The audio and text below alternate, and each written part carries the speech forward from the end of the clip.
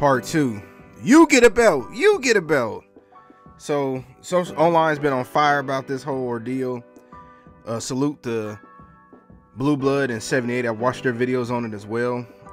I made one earlier today. And what I did not realize was Gervonta Tank Davis, actually, he said something that I agree with.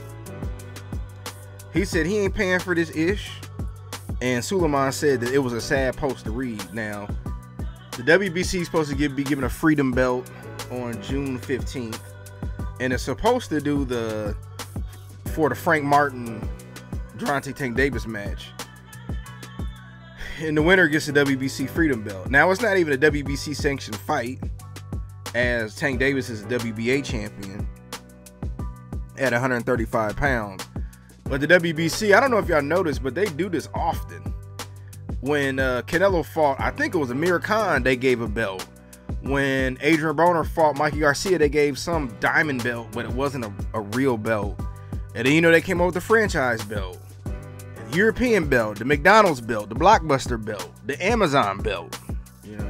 They had some belt when Floyd and Conor McGregor fought. It was some kind of, I forget the name of it, but this is what they do. They throw it out there as marketing tactics because the WBC, if for whatever reason, is regarded as like the cream of the crop as far as belts. Most fighters want to have that green belt, which to me, they all the same.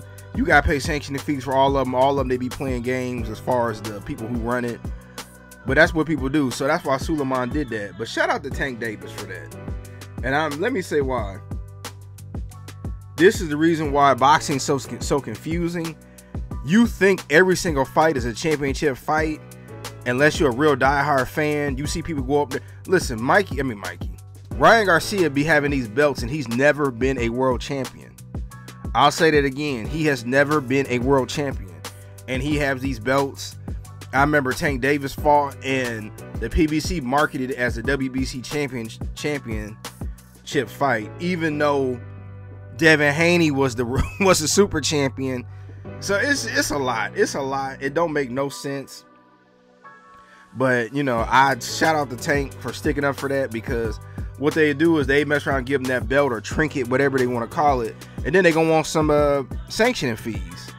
And a lot of people are tired of that. People nobody know what's going on as far as like where the money going, any of that. They're just saying, oh, you want our belt? Give us 2 to 3% per belt. So imagine if you're a unified champion, you got to pay all them sanctioning fees. And then, like I said, why is the WBC showing up when there is absolutely no reason? And guess I won't be surprised if Suleiman shows up with some belt for Mike Tyson and Jake Paul. Don't be surprised. It'd be I don't know, the WBC who's the best, or the WCBC Mike title belt. It's ridiculous, man. And this is one of the reasons why boxing is where it is. But I will salute Tank on he don't want the belt, he ain't paying for it, and don't none of it make any sense. I just want to get my quick thoughts about it. Tell me what y'all think.